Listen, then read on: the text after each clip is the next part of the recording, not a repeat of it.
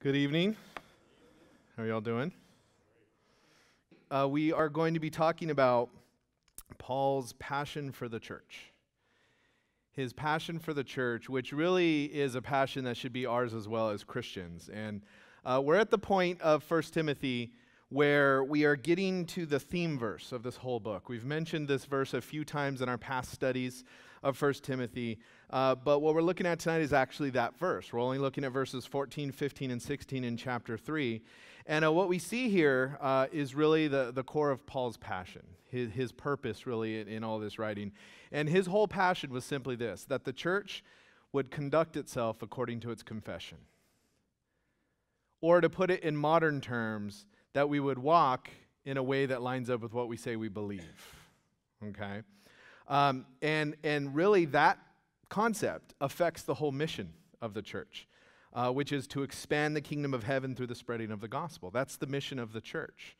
And Paul cared for the church in really an amazing way. He cared so much for the health of the church, the growth of the church, the spiritual maturity of the church. And there was a guy named Timothy Dwight who was one of an early pastor, and I forget the name of the famous college that he was a part of back in the 1800s, but he wrote this hymn that says, "I love thy kingdom, Lord." And it really reveals a great heart for the church. And really, it was very apostolic, very Pauline. And this is what this hymn said that Timothy Dwight wrote in the 1800s. It says, "For her my tears shall fall, for her my prayers ascend. To her my cares and toil be given, till toils and cares shall end."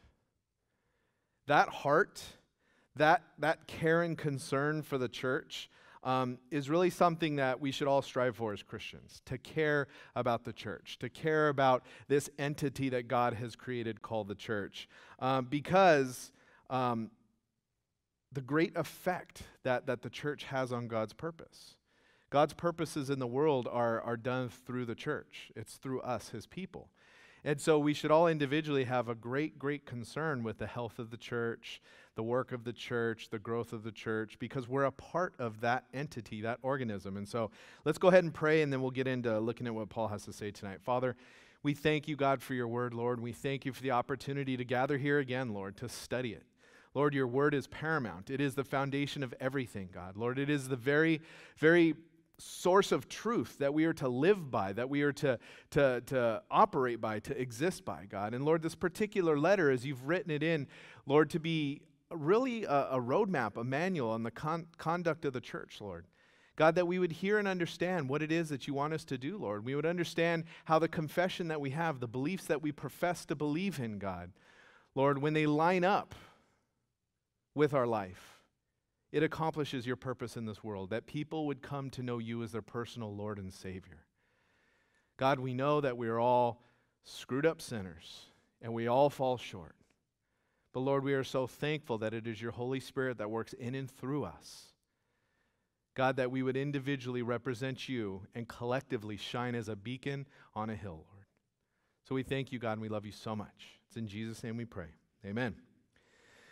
So before we get into the actual conduct and confession, I want to look first at Paul's description of the church. This is how he viewed the church. It's actually in verse 15, the second half of verse 15, which is really the theme verse here. But Paul said that he was writing to Timothy so that you will know how people ought to conduct themselves in God's household, which is the church of the living God, the pillar and foundation of the truth. There's three important phrases there that Paul uses to describe the church, okay? The first one is God's household. The second one was the church of the living God. And the third one was the pillar and foundation of the truth. And so I kind of want to unpack these a little bit so we could understand what Paul meant when he meant the church, right? When he referred to the church, what he was talking about. So the first one he says is God's household. Now that word household is metaphorical language for family. God's family is what he's talking about. The same Greek word that is translated here, household, is translated in verses 4, verses 5, and verses 12 as family or families. And so what he's saying here is that the church is a family. It is a close-knit group of people who are related to one another, and we know it's through the blood of Christ. So God as the Father He is the father of this family. We as believers are his children. And so we are therefore brothers and sisters in the family of Christ. It's a very important understanding because, oftentimes people, we understand the concepts of family in a secular sense, because a lot of times people say, oh, blood is thicker than water, right? And, oh, my family, I'll die for my family, maybe for my friends, not so much for acquaintances, right? We get that concept. You see it in movies, family. If you watch Fast and Furious, family. He says it through like all 15 of those movies. And so it's like the world gets the concept of family, how important it is, that you'll die for them, that you'll sacrifice for them. Well, that's what Paul is talking about here when he calls the church God's household. It is that we are God's family, and we are to have that kind of commitment to one another as God's family. And then this book goes on to talk about how there's elders and deacons that are raised up within God's family to be leaders to help carry out the Father's purposes within his family and how it operates. Now, the fact that we are family has profound implications in our lives. What it means as we are God's family is that we are in eternal relationship with one another. Eternal. We are going to be family. If you are a believer, we are going to be family together forever. Forever. We will always be brothers and sisters. Now, the problem is we don't always get along. So for some people, that eternal aspect might not be so appealing, right? I don't want to be family forever with that person because they're a big jerk, or they rub me the wrong way. But it can be glorious when we draw close to the Father. It says this in 1 John 1:3. 1 John chapter 1, verse 3. John says, "What we have seen and heard, we also declare to you, so that you may also have fellowship with us." The very reason we're declaring to you what we've seen, the very reason we're telling you about what we witnessed and experienced walking with Christ is so that you may have fellowship with us. And indeed, our fellowship is with the Father and with His Son, Jesus Christ. It's the concept of people seeking God and they draw closer together. Some of you have seen this before, the relational triangle, right? Is it on the screen? That? It's not up to here, so I had to turn around. So, the relational triangle. Now, we most often have heard of the relational triangle in concepts of marriage, right? It's used in marriage counseling stuff. You got the husband and the wife. And as long as the husband and wife individually are seeking God, they're going to naturally draw closer together. That's what the relational triangle is all about. But the concept applies to all of us, just as brothers and sisters in the household of God, as family members. When we don't get along, it's usually because we're not seeking Christ or we're not looking to Christ as how we should be treating one another, how we should be interacting with one another. When we start acting sinfully, it's because we're not looking to the Lord.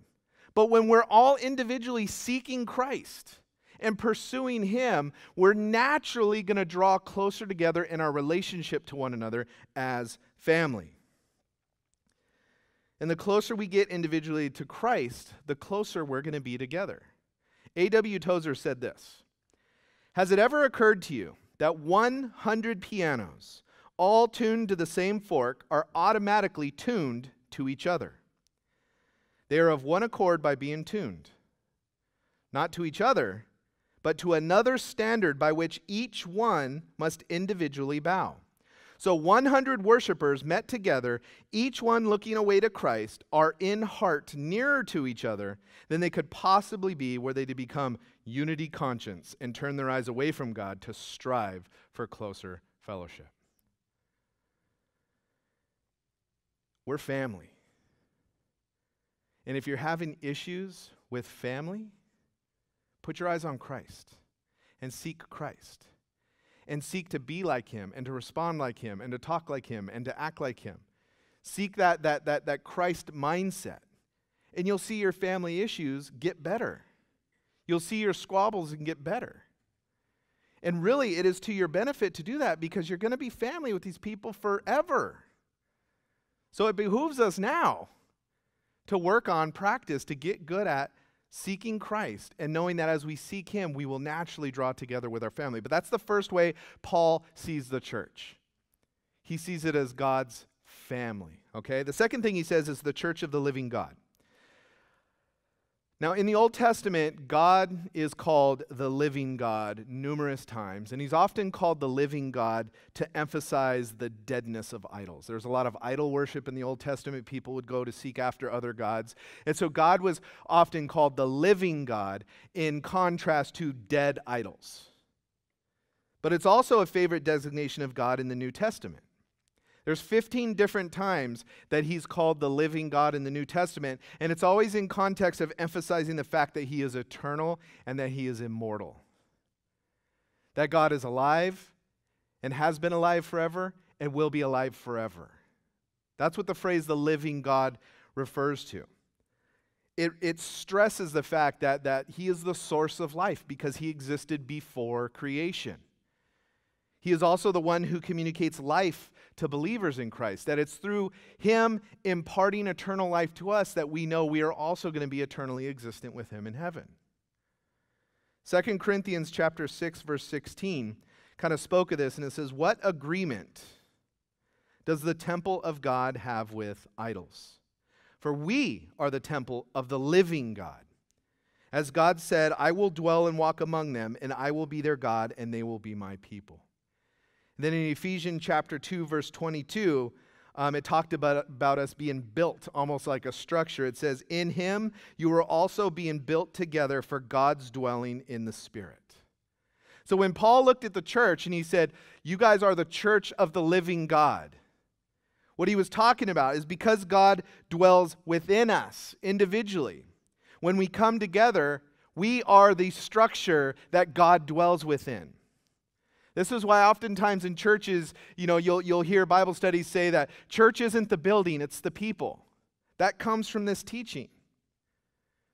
That when we gather together, we are the structure that God dwells within. Yes, there's buildings, and yes, there's homes, and yes, there's all kinds of physical structures all over the place. But when Paul is talking about we are the church of the living God, he's not talking about a denomination. He's not talking about a theological bent. He's talking about us, the people whom God dwells within. This is why gathering on Sundays or at midweek service is such a big deal in Scripture. Scripture puts a big emphasis on us gathering together physically. Because all of us indwelt, we make up the dynamic assembly of the living God. And there's a vast spiritual encouragement in this for us. Here's how it works. Listening to God's word alone is a good thing. It's a good thing. Singing and praising to God alone is a good thing. It really is a good thing. But when we come together as the temple of the living God, and we sing praise and worship together, and we hear his word preached together, there's so much of a greater dynamic that takes place in our lives. Our hearing and our worship, they intensify, they expand, they're enhanced when we gather together. There's something that happens here as the Spirit is dwelling amongst all of us when we come together as God's people, as God's family, together in unity to praise him, to hear his word. Martin Luther said it this way: "At home in my own house, there is no warmth or vigor in me. But in church, when the multitude is gathered together, a fire is kindled in my heart, and it breaks its way through." This is why God is so adamant about us gathering together as believers. He said in Hebrews chapter 10, verses 24 and 25, he said, "Let us watch out for one another to provoke love and good works, not neglecting to gather together, as some are in the habit of doing, but encouraging each other, and all the more as you see the day approaching." Watch out for one another to provoke love and good works. How can you watch out for your brothers and sisters in Christ if you're never with them? If you're never around them? You might say, well, we have technology today. We have cell phones, and we have the internet, and we have all this stuff, and those are fabulous means of staying in touch. But we all know what it's like, the difference that when you're physically face-to-face with somebody. Right? You can't give a hug over Skype. You could try, but it's not the same, is it? There is something about gathering together. And this is why, in our modern day of technology, a lot of churches, even us, we're moving towards being able to stream our services online and to have, online services Sunday mornings and Wednesday nights. And all of those things are great, but they're a great supplement for when you can't physically gather together. Listening to Bible studies on YouTube and other things, those are great supplements when you can't gather together with other believers, but they're never meant to be a replacement. Because when you gather together, it says there, you're able to watch out for one another. You're able to provoke love and good works. You're able to encourage them. And there's something different that happens when we are physically together. And so Paul saw that, and that's why he said, look, you guys are the church of the living God. There's something dynamic and supernatural that happens when we gather together, when we worship together, when we study together. Again, that doesn't mean there's anything wrong with studying on your own. You need to do that. There's nothing wrong with worshiping on your own. You need to do that. But those things aren't intended to be a replacement for gathering together in a local church with a body of believers. And then the third thing he says is the pillar and the foundation of the truth. So the church is God's family. The church is the temple of the living God, the structure that God dwells within. And then he calls the church the pillar and foundation of the truth. These are graphic architectural metaphors, right? Some of you may have heard this phrase before, a building is only as good as its foundation, right? When we were over in Israel, we saw all kinds of ruins all over the place, right? The buildings are gone, but guess what remains with all of these ruins that have been there for hundreds and hundreds of years? The foundations. When we went under the temple, we went to the western wall, and then they have these tunnels that actually go underneath the city. The city has been built on top of these tunnels. And so you go into these tunnels and you look up and you see like 35 feet above you, that's the street. And so you're walking along these tunnels and you're actually looking at the foundation stones of the Temple Mount. And one of the first places you come to, it's this big old display they have. They show you this stone that weighs 450 tons. And it's one of the hundreds of stones that makes up the foundation of the Temple Mount. Now, first off, you're like, how did they get it here? Right? And there's these little, like almost 2x4 sized notches, like all along the side of this thing, and they think that there was some type of mechanism that like lifted it up, and I'm like, still, 450 tons, right? How many 2x4s is that going to take, And then they go through and explain some of the ideas and the concepts and stuff. But what's really amazing is that these stones are fitted together. Like if you put two stones together, they don't overlap at all. They're perfectly lined up, stacked on top of each other, and just stone after stone after stone down this whole hallway. It's amazing to see that. But it's striking because you step outside and you realize the temple is gone, but the foundation is still here. Nobody tried to move the foundation. And so the church, what his concept here is the church is the pillar and the buttress. The foundations is the word he uses there.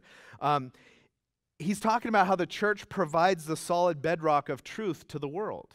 That we are the foundation of truth to the world. That's what he means by foundation, that we are the foundation that truth builds upon, that comes up from. We are the solid ground that truth stands on. And then he says pillars. You guys have all seen the pictures of temples, ancient temples, and they got the pillars standing up and they're holding up the roof. And those pillars, they would always stand on the foundation as columns, and they would give structures their beauty. They would give structures their structure, to hold things together. And really what he's saying is that the church, as pillars, hold up the truth in this world. That we stand for and uphold the truth. Now, of course, God is the source of truth. I'm not saying that the church is the source of truth. Truth comes from God, right? Truth doesn't come from the church. But when the church is faithful to God's word, when we are faithful to God's word, then we become the foundation and pillar that God's truth builds upon and goes out into the entire world. When that foundation of God's truth is shaken, that's when the world looks at the church and, oh, hypocrites, and and you guys don't live what you believe, and the whole thing crumbles. which goes back to Paul's very purpose. He's so concerned with the conduct and confession of the church because it affects the mission of evangelism. Now, these realities of how he described the church, they really lay an awesome responsibility on the church, okay? As a foundation undergirds the building, right? As the pillars support the roof, the assembly of believers, the gathering of individual Christians who are indwelt by the Holy Spirit, we are appointed to uphold and undergird the truth that is revealed through Christ in this world. We are to hold it up to the world so they could see it and understand it. This is a divine call to allow the Word of God to saturate all of your life, to saturate every area of your life. This is why you always see pastors like, hey, you should read every day, and you should memorize Scripture, and, don't just bring your Bible on Sunday and Wednesday, but keep it with you, and this is why I personally love technology, because my Bible is in my phone, and anytime, no matter where I'm at, I could just open it up, and I could read the Word of God. We're to saturate ourselves with it. We're to be inundated with just the Word of God in and through us. To be thinking about it and chewing on it and studying it and reading it. The truth of the Bible is to form the foundation and pillars of your life. That's why we believe that God's Word is God's Word. I had a YouTube comment a couple weeks ago when I was gone in Israel.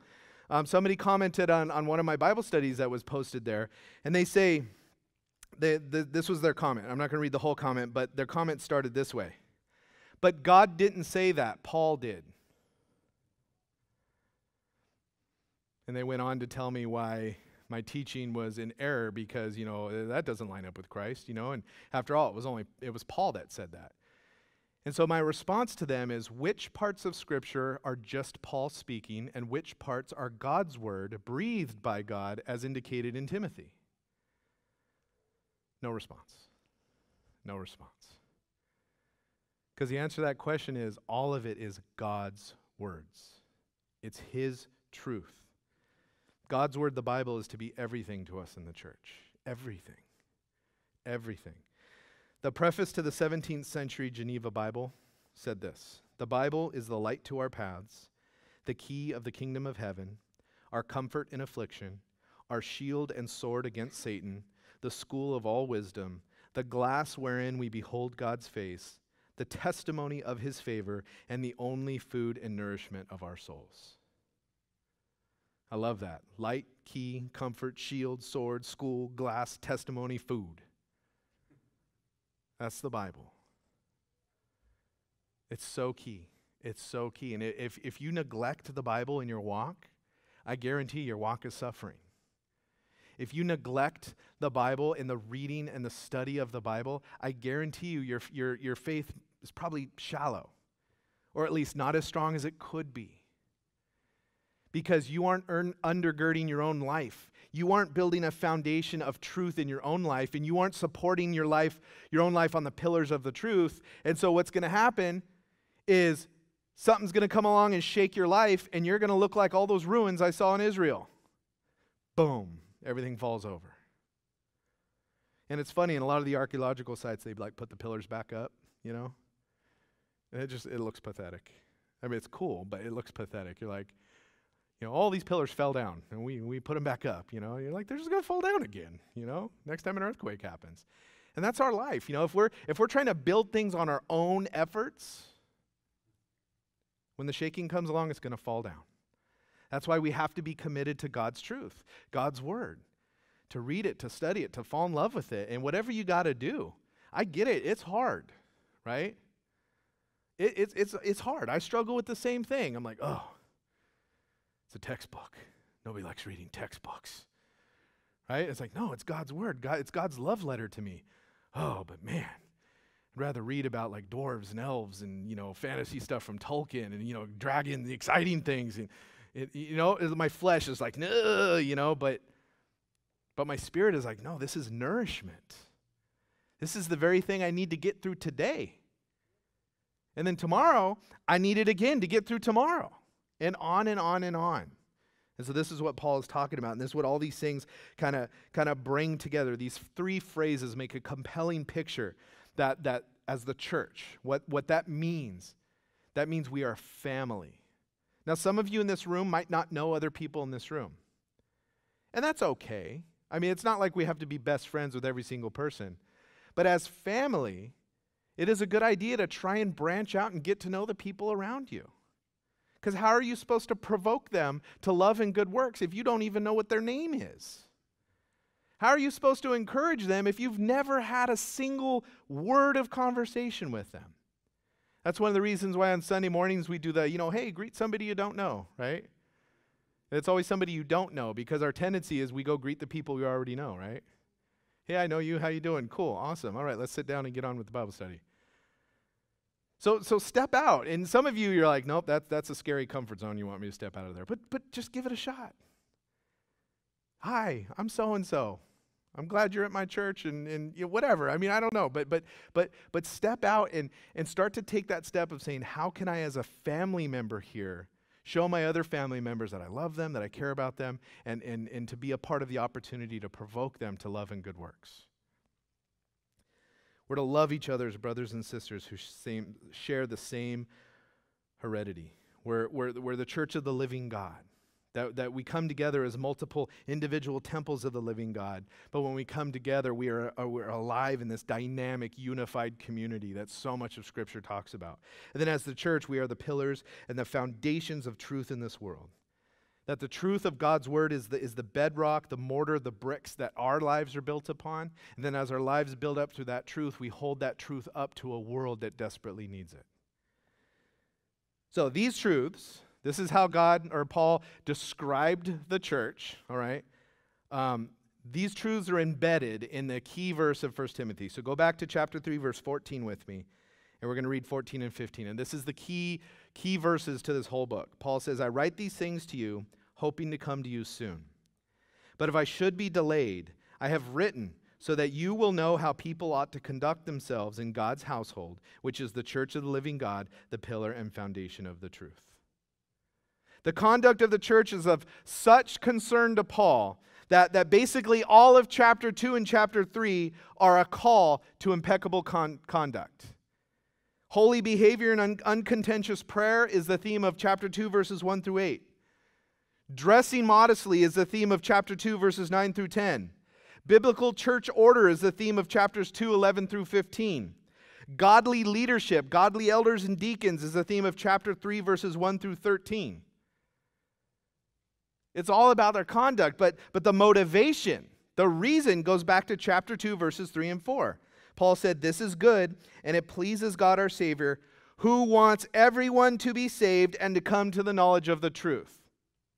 That's why Paul is so concerned that we behave properly, because our behavior will affect the witness that we proclaim to preach. And I don't know about you, but I don't want to stand before God when all things are done and ever have to explain, well, I was a total bad witness to this person, and yeah, they actually never got saved because they looked at my life and they thought, hypocrite, this person claims to be a Christian, they're living like a big sinner, and they don't seem to repent of it, so why do I need it? I don't ever want to have that conversation with the Lord. I want to be able to say, God, I lived for you, I screwed up, I stumbled, but I lived in grace, I lived in mercy, I extended truth. God, I lived in the way you wanted me to. This verse is even more compelling in the light of the understanding that we are a family, a gathering of people that are filled, indwelt by God, that we are the repository and the heralds of the truth. When he says he wants everyone to be saved and come to the knowledge of the truth, when we understand it's us, we are the vehicle that God wants to work through so that everyone will get saved and come to the knowledge of the truth. We are the entity. We are the organization. We are the people. We are the vehicle that God wants to do that in. And so when we live out what we are in Christ, God is pleased to enhance the preaching of the truth of the gospel. He enhances it. He supports it. He undergirds it. And so verse 16, Paul goes on to say, and most certainly, the mystery of godliness is great. He was manifested in the flesh, vindicated in the spirit, seen by angels, preached among the nations, believed on in the world, and taken up in glory. So after Paul just got done stating that the church, this entity of people indwelt by God, we are the pillar and foundations of the truth. He goes on to answer the question, well, what truth? What is the truth that we are to uphold? What is the truth that our relationship together can affect? What is the truth? Well, he goes on to say, the mystery of godliness. Every time Paul uses that word mystery, he's referring to Christ as the revelation of the previously hidden plan of salvation. That's what he's referring to. The mystery is the fact that God himself would come to this earth, clothe himself in flesh, live a perfect life, and die on the cross as a sacrifice for the entire world. That was the mystery. In the Old Testament, people were like, how's God going to save the whole world? Even the angels were like, how's God going to save the whole world? And so that's why he calls it a mystery. And he goes, the mystery of godliness is great. What he's saying there is that the person and the work of Christ are the key to godly conduct. The work that he did and who he is the key to godly conduct. Jesus makes godliness possible. So the mystery of godliness, the mystery of who he was and what he did and what he came to do, and how that works in and through our lives is great. If you just trust him, if you just depend on him, if you just live obedient to him, you're going to live a godly life.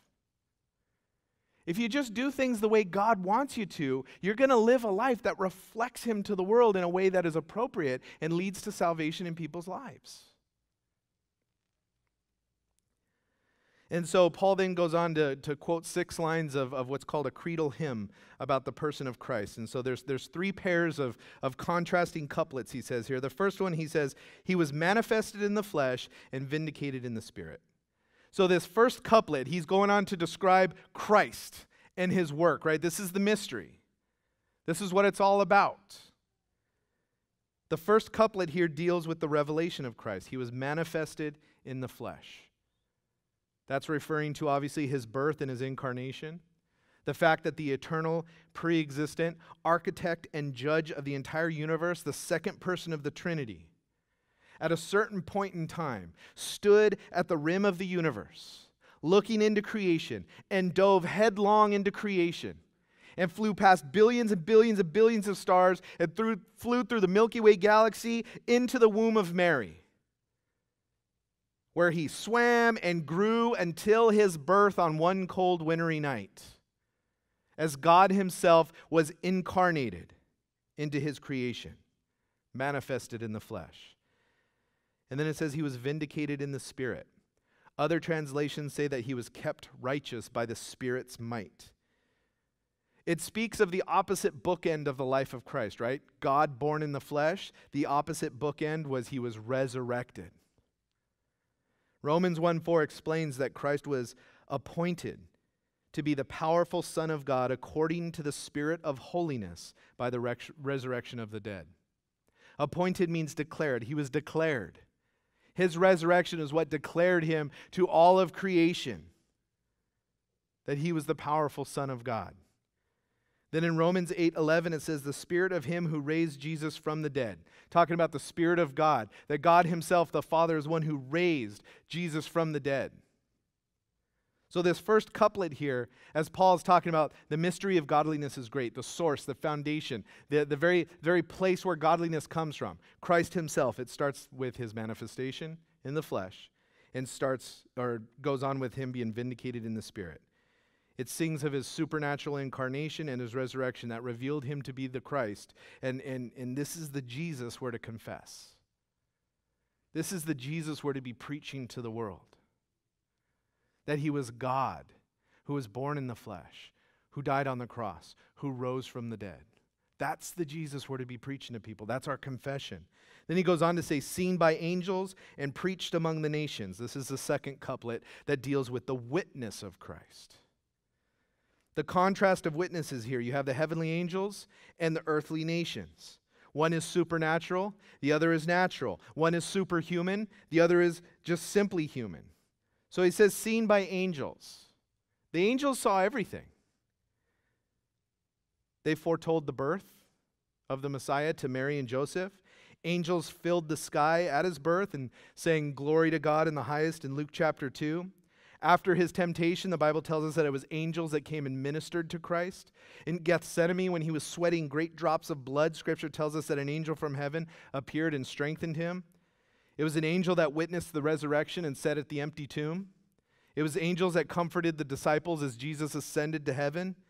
And presently, Jesus, adorned in glory, is surrounded by a vast angelic host who is constantly singing, "Worthy is the Lamb who was slain." Yeah, he was seen by angels. He was witnessed by angels. And angels were the closest to him. But then you have the earthly nations, which is referring to the Gentile nations. They were the farthest removed from Christ. And yet still the whole realm of intelligent creation saw Christ and is without excuse. Romans chapter 1 verse 20 tells us that his invisible attributes were clearly seen by all of creation, that nobody is with excuse. Nobody can say, "I didn't know there was a God." And then it says, believed on in the world and taken up in glory. So this is the last part of this confession. Paul's talking about church. You're a family. Church. You are indwelt by God. You guys are the structure, the temple of the living God. Church, you are the pillar and foundation of the truth in this world. And what is this truth? Jesus Christ. Believed on in the world and taken up in glory. This deals with the reception of Christ. The reception is seen in two different geographies. You see it in earth and you see it in heaven. So it says he was believed on in the world. John chapter 1 verses 10 through 12 said he was in the world, and the world was created through him, and yet the world did not recognize him. He came to his own, and his own people did not receive him. But to all who did receive him, he gave them the right to be children of God, to those who believe in his name. That's us. That's Christians. That's the family that Paul was talking about. But at the end, this earthly reception was crowned with his heavenly reception, where it says he was then taken up in glory. This is referring to the ascension of Christ. So this little confession here is summarizing the entire life of Christ, because everything is about him. Everything is about what he did. The very life that we have is because of him and what he did. The very opportunity we have to live for him is because of him and what he did. The very source of our godliness in our life is because of him and what he did. The very place of our victory is because of him and what he did. Do you get it? Can you imagine how the angels reacted when he came back to heaven? When he ascended to the right hand of the Father? Right? The angel holding the flaming sword of Eden, saluting him. The angel of the apocalypse that has one foot on land and one foot on the water is like, oh. The archangels, Michael and Gabriel. I mean, just can you imagine the shout of praise and glory as he ascended back into heaven after being on this earth, and all these angels been like, what are you doing down here, dude? And come on, you're sweating blood and stuff, and you're God. What's going on? And then they see the mystery. He saved every living human being for all time. How magnificent. The point of all this is that the spectacular Christ of this mighty confession makes possible the godly conduct that Paul is so eagerly encouraging us to have. We are the church. We are the household. We are the family of God. He is our Father. We are brothers and sisters. I'm not going to move.